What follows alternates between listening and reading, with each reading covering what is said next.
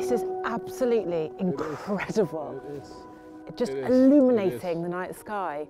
What are we actually looking at here? Well, what we are looking here is the green aurora.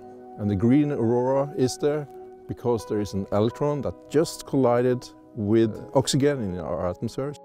They came from the sun about 2-3 days ago, and they went from the sun to the Earth with the solar wind.